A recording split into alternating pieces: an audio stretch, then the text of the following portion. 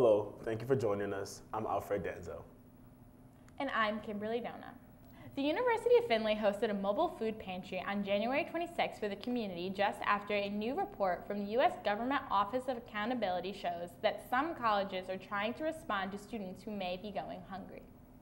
The report released last week found that almost 2 million at-risk students who would have been eligible for the Supplemental Nutrition Assistance Program did not apply for the program in 2016.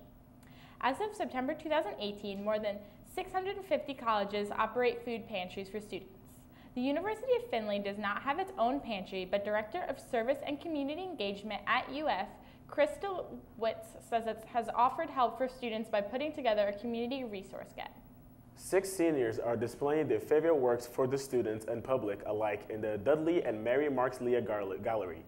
From designs to paintings, the students show off both their artistic skills and they can be applied in the job market. There is a reception for the students Sunday, February 17th from 1 to 3 p.m. The show starts on February 11th and is open until the 22nd. The gallery is open from 8 a.m. to 8 p.m.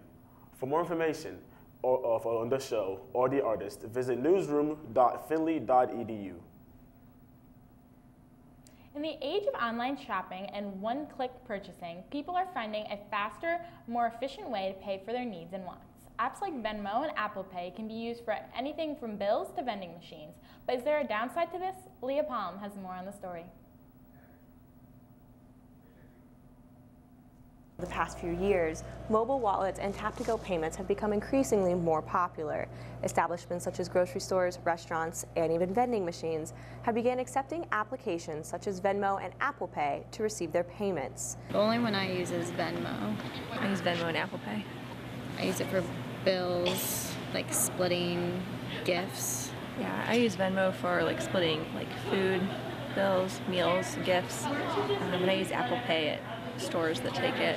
With the wide variety of services that these payment plans can be used for, Consumer Reports listed that 97 million people used them in 2018. On the weekends, me and a couple other girls stay in a hotel, so we like split the cost and I Venmo her the money. While these applications may be convenient to use, consumers have concerns. I don't know how easy it is for my information to get stolen.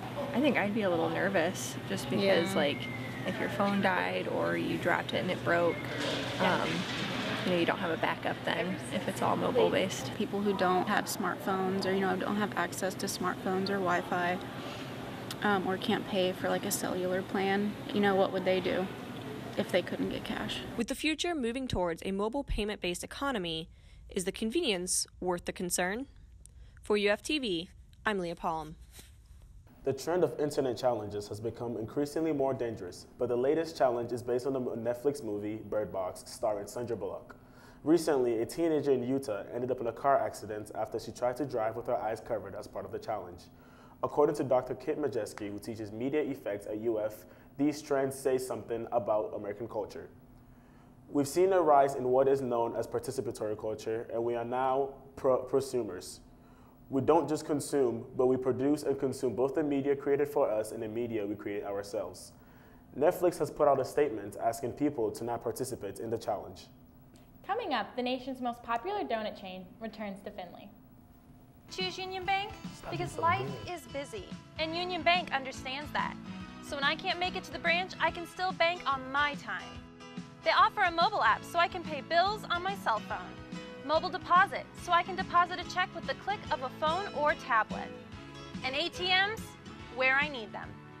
Union Bank knows what I need. Go to theubank.com to find out how they can help you too. Your community bank. Union Bank. Member FDIC. Wasbro Rental Property is a family-owned and operated residential rental company serving Findlay, Ohio. For over 50 years, Wasbro Rental Property has helped residents find the right apartment to fit their needs. Go to the Sherman House and Wasbro Rental Property, LLC on Facebook for more rental information, or call 419-423-8321. Wasbro is proud to support the University of Findlay Media Network.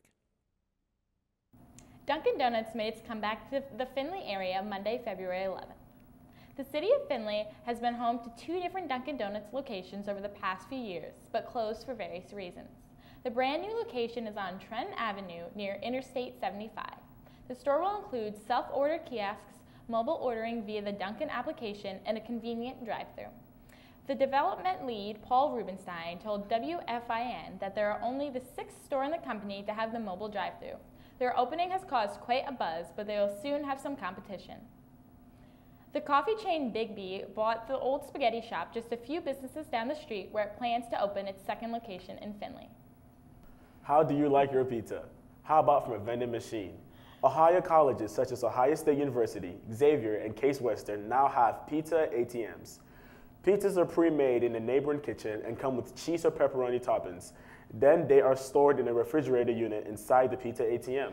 When a pizza is ordered, it moves to the ATM's internal oven to bake. It typically takes about 3 to 4 minutes, and a 10-inch pizza costs $8. The pizza machine can carry about 70 pizzas at a time. Oilers athletics continue to shine in the spotlights the past couple of weeks with 4 teams currently in the top 25 national rankings.